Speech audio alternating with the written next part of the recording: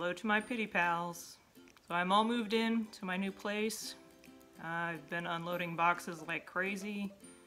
It's going to be a little while before I get settled, but I still want to post some videos in the interim.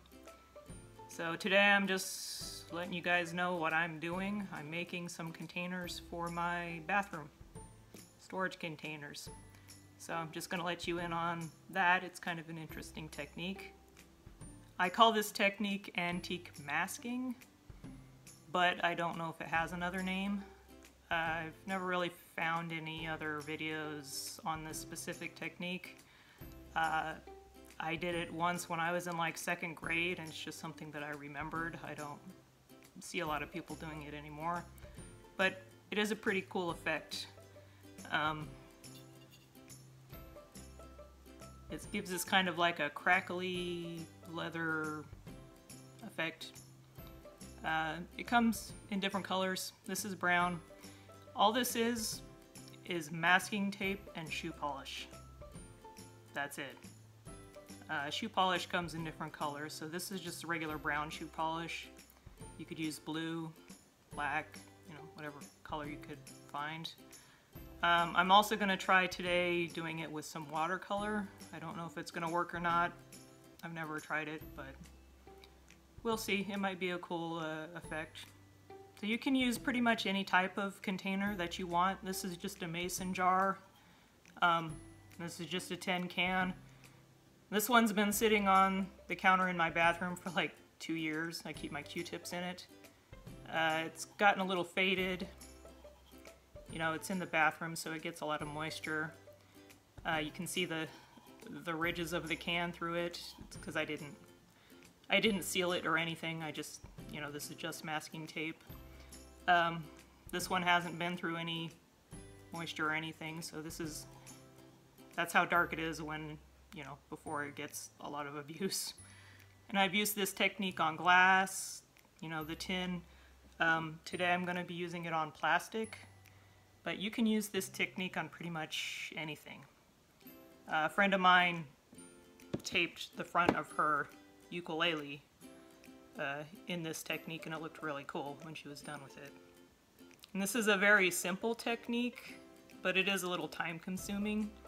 So you could do it with kids, maybe something like this size a kid might be able to do, but it just depends on how long of an attention span they have. This size, took me about an hour just to put the tape down, so just depends on the kid and how long they can focus. So today I'm covering this. It's just a plastic Sterilite container. My bathroom has kind of neutral colors, like that tan, brownish. So I'm gonna cover this with that technique with the brown. And then I'm going to use this, it's going to sit on the back of the toilet to put all of my hygiene items in, just so that they could be readily available without being on display in the guest bathroom. Yeah, just as a container. So literally all you need for this is a container, masking tape, shoe polish. I'm also going to try watercolor today, we'll see how that works. And all you do is pull off pieces of masking tape. I kind of like to pull them in half.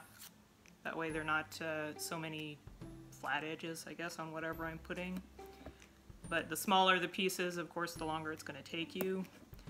If you do big pieces like that, it kind of gives you a different look than that. So all you do is tear pieces off, little by little, until your entire surface is covered.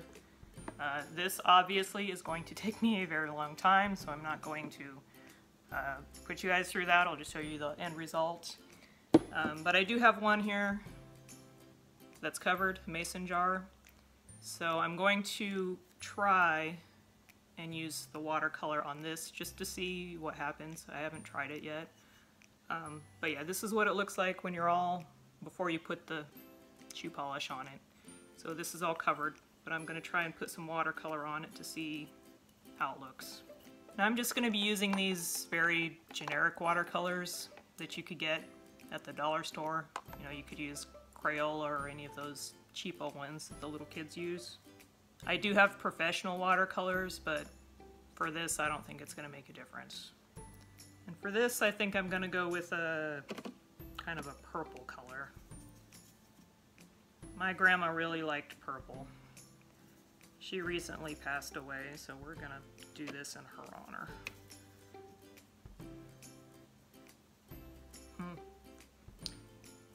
This is going down very oddly. I'm not sure if it's going to work or not. At any rate, it's going to require a lot of saturation. Just brushing it over, I mean, even when it's wet, it's not really doing much.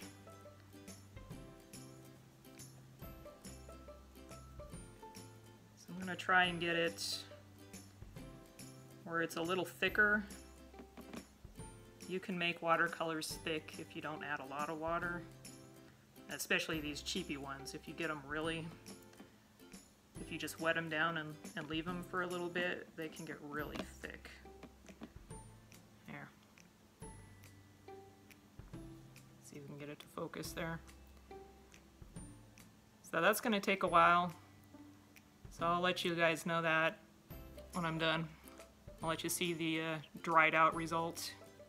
Alright, so here's the watercolor. I threw a couple little flameless tea lights in there to light it up. I could also use it as like a flower vase or something like that. But in order to get the watercolor to stick to this, I had to get it really tacky. Just putting it down regular, it wouldn't adhere at all. So if you want to use this, you have to get it really tacky for it to saturate the color at all. But I think that's kind of a cool look, though I like the shoe polish look a little better. Alright, so I finished the box. It took me several hours. My hands got all pruny just from the adhesive from the tape. I'm gonna take the shoe polish and go over it with the shoe polish. And really all you need to apply that is a paper towel. You just dip the paper towel right into the shoe polish. Just rub it on there, just make sure it gets in all the little cracks. And that's about all there is to that.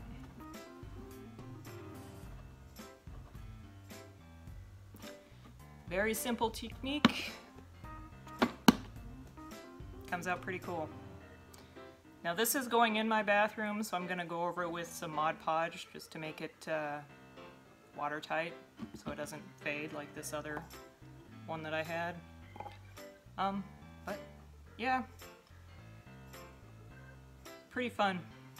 Although I wouldn't go this large unless you have like a really specific project, especially if you're doing kids.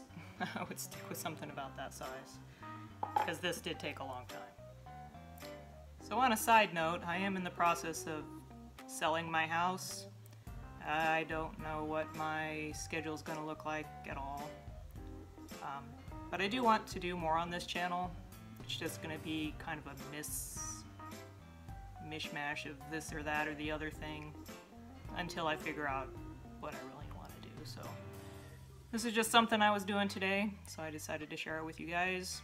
If you like it, give it a thumbs up. If you try it, let me know, because I always like to see when people use these techniques. But I'll talk to y'all later. Have a good one.